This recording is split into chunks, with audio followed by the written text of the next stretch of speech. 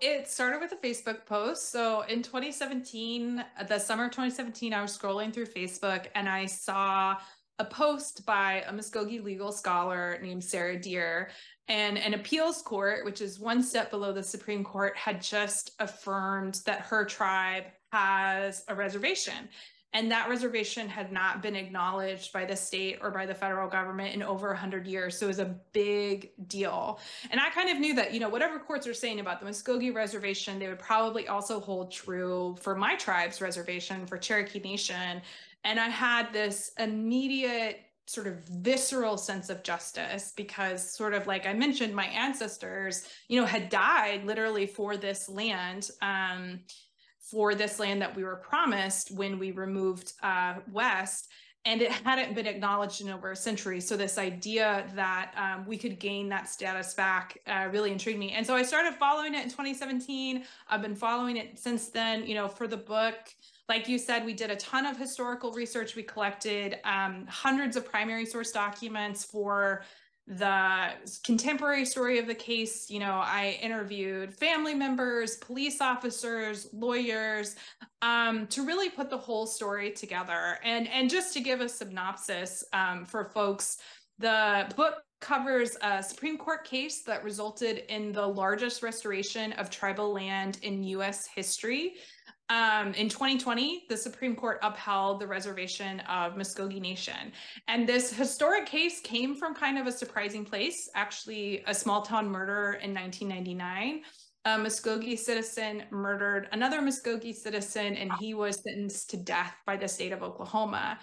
In the course of his death penalty appeals, his lawyers argued, hold on, wait a minute, Oklahoma doesn't have jurisdiction over this crime because it happened on a reservation. And Oklahoma said, you've got to be kidding, like that reservation hasn't existed in over a century. And so that question about the status of the Muskogee Reservation went all the way to the Supreme Court. So the book kind of closely follows the case from the original crime through the different steps of the appeal. And then it, like you said, interweaves that history of both our tribes being removed from our homelands in the Southeast onto land that would later become Oklahoma, and then how Oklahoma was created on top of those treaty territories. So I think it showcases in a way how the past is really connected to the present. So the first narrative really covers the story of the case. So it starts with the murder of a man named George Jacobs, who was pretty brutally killed in 1999 by two other men and the main defendant named Patrick Murphy. So that's kind of like the first chapter is like the crime and the trial and Patrick Murphy being sentenced to death.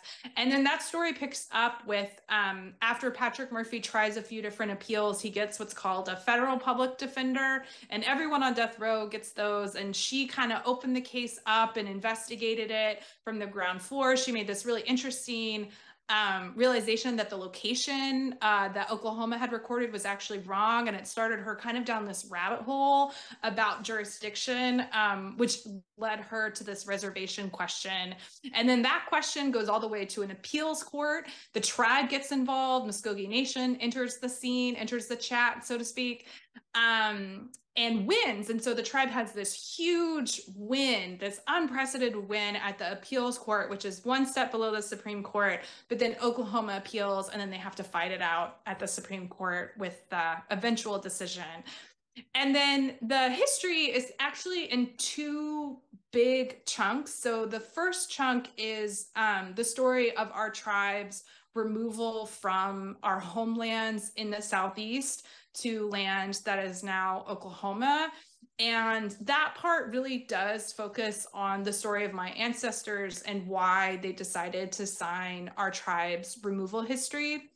And then the second history chunk, I think people will actually find really interesting because it's a really important of American history that when I'm out talking with folks like outside of tribal communities, a lot of people have never even heard of it.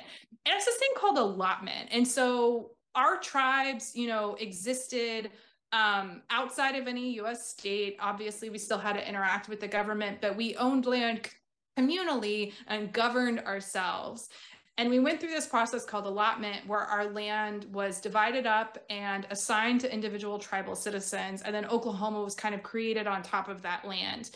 And what followed was an unimaginable amount of swindle, fraud, theft, kidnapping, and even murder. So basically, settlers who had come to what was then called Indian Territory were basically willing to do almost anything to wrestle that land out of tribal citizens' hands. So it talks about, it follows one woman's story in particular, a woman named Millie Naharkey, but then also talks more broadly about how Oklahoma was really created through this almost criminal conspiracy, but through this vast amount of theft of tribal land and the impact that that had on tribes and tribal citizens.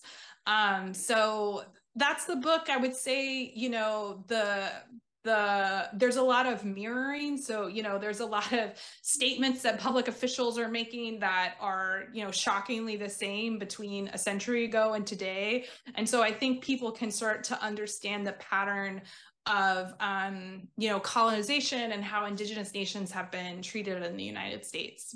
From start to finish, it was about 3 years. So, and then of course I had been reporting on the case for much longer than that. So if you count going all the way back to the beginning, it's since 2017 I've been following the case. I use like those like big easel kind of like sticky notes, and I have a blank wall in the room where I write. And so I'll put things up on the wall, and I would do it in big cycles. So I wrote the book in like 3 big chunks. Like it's kind of, there's kind of like a part 1, part 2, and part 3.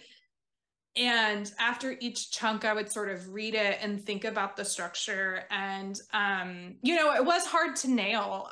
One of the hardest things to nail was sort of where, as you go between the present day and the history, where the story leaves off and picks back up. That was really tricky and took a lot of iteration. So sometimes I say, you know, I'm not a great writer, but I'm a good editor.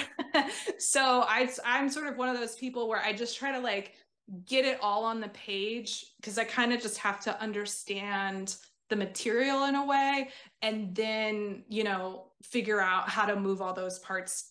And honestly, for me, it takes like a few different tries. It takes many tries before I feel like I get it right. And that one of the challenges too was because of the double weave of the story, and that the narrative was already complicated, the stories within each of those weaves had to be pretty like straightforward and linear so people could follow the big story. And so there was a lot of winnowing and simplifying in the editorial process, just so that, you know, the reader could really stay with me. I really think that it's important.